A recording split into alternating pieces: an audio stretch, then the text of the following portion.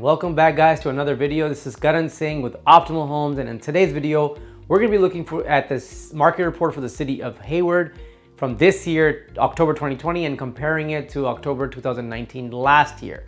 So right now it's the craziest time to get your offer accepted. If you are in the market or you have jumped in the market after some time, you know what I'm talking about.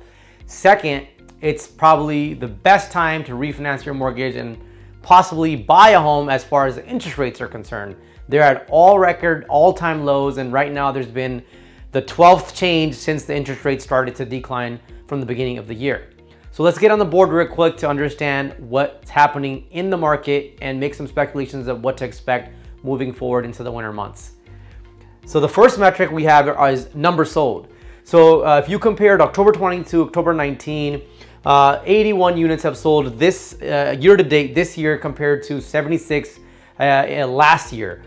Usually what you start to see in October and December, you start to see a little bit of decline in activity, less people putting their homes on the market. But this year you're not going to see that. You're going to see the summer months continue into the spring and winter months because people were really shying away from selling their home due to the COVID-19, or a lot of them are understanding how crazy and hyper competitive the market is right now, and they're coming back on the market and listing their homes. So you're going to continue to see that the winter months compared to the winter months last year, you're going to have more inventory sold.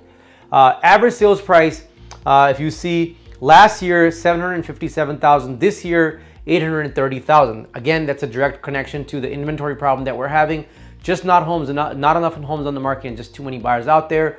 A lot of buyers are overbidding or giving more money above asking price to get their offer noticed, in some cases getting their offers accepted. That's why you see a 10% increase in the average sales price. Moving forward, days on market, that stands for when you list your house, when you list it on the market, and when it sells. That's what's considered days on market. 37 last year, this year 25. There again, you see a lot of buyers are coming in with aggressive offers. In some cases, no contingencies at all. Loans are closing a lot faster. That's why you see a decline there in days on market. List price versus sales price. Last year, at the same time, if you listed your house for $100, you probably got $100 for it.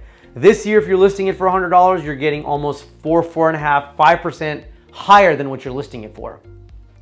Year to date sold. Last year you had 856 units sold. This year you had 664. Again, I want to emphasize this is a single family detached home report for the month of October and does not include townhomes and condos.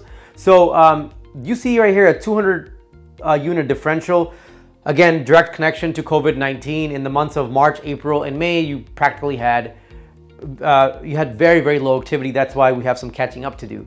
Interesting fact here though is that in the city of Hayward, the high price point is considered 900K and 900K and 1 million is considered a high price point here in Hayward. Last year at this time, in this number, you had about 27 units sold in that price point. This year you already have 50. So what I believe is happening is a lot of people that are getting overbid in other areas, because the overbidding is happening more in the price points that are more affordable for people. So in the lower price point, there are more buyers. So a lot of people that are buying in cities like Fremont, Union City, Newark, Milpitas, or the other side of the bay where you have, San Mateo, Redwood City, Millbrae, when in those cities, a lot of the lower price points in those cities start at 900,000. So they're getting overbid in those areas. So they're coming to areas like Hayward where in the higher price points, there's not so much competition. So that's why you see that in that price point, a lot more inventory being sold this year. So a key takeaway today, first of all, it's a crazy interest rate market. So if you're in the market right now and you wanted to go purchase something, if you had about a 750 credit score, and you can do 10% down, you're probably gonna get a 2.75 or maybe even a 2.875% rate for a 30-year fixed mortgage. Again, guys, this is time-sensitive information. If you're watching this from 2 months from now, it may not apply or may still apply, we don't know. But it's a crazy market when it comes to, crazy market in a good way when it comes to the interest rate, crazy market in a bad way when it comes to buying because you can't get your offer accepted. Second, you're not gonna see a slowdown in the winter months in the real estate market. It's going to continue to rise.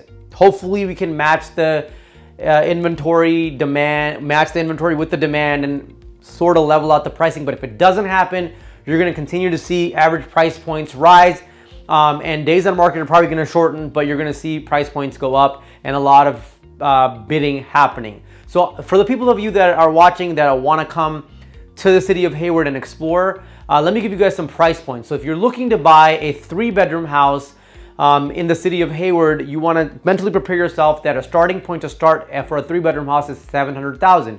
Now you may be looking on Trulia and Zillow, you might be saying, you know what, I'm seeing things that are $650,000, $630,000. What are you talking about? A lot of those homes are probably just listed to attract buyers so they can have more foot traffic. And in some cases, a lot of those homes might not be in the best neighborhoods, or they might be fixer-uppers. So if you're looking for a decent neighborhood, not a fixer-upper, you want to prepare yourself for the $700,000 price point, which used to be hovering around $650,000 about 5-6 months ago or prior to COVID. Now that's not the case. This has just changed in the last 4 months. So if you're looking for a 3-bedroom house, the range you want to prepare yourself for is $700,000 to $800,000 to $820,000. If you're looking for a 4-bedroom home, anywhere from $800,000 to all the way up to $950,000 is going to be your price point right now in the city of Hayward. If you're looking for a 2-bedroom condo, you can probably get a nice, decent 2-bedroom condo around $465,000, $460,000, and then your higher end condos around $520,000, $530,000. Well, that's all I have for you today, guys. My recommendation to you is, if you're in the market, go out there and explore. Don't shy away from all this craziness and think like you're not going to get a deal. Hit the pavement. It's a numbers game. The more homes you see, the higher your chances of your offer being accepted. I hope this video was very insightful to you. Please don't forget to share, like, and comment, because I love to hear from you. Until next time, this is Karan Singh with Optimal Homes.